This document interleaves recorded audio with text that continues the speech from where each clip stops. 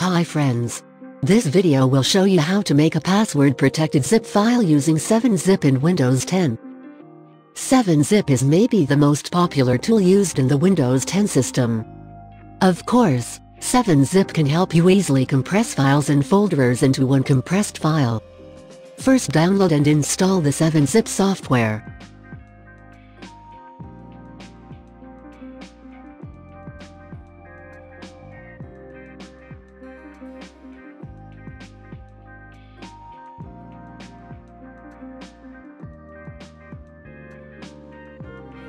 Double-click on Setup File, and then follow the instructions to install it.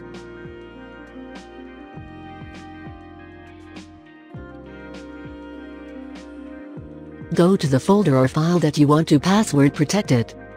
Right-click on it, click on 7-Zip, and then click on Add to Archive.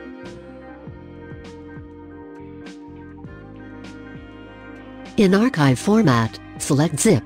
Give the name, and then select the place where you want to save the file. In bottom, select Encryption Method.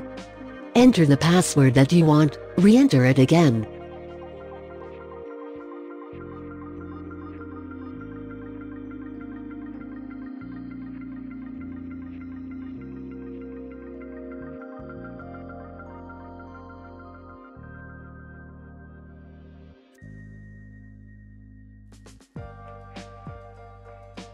After that, click on OK.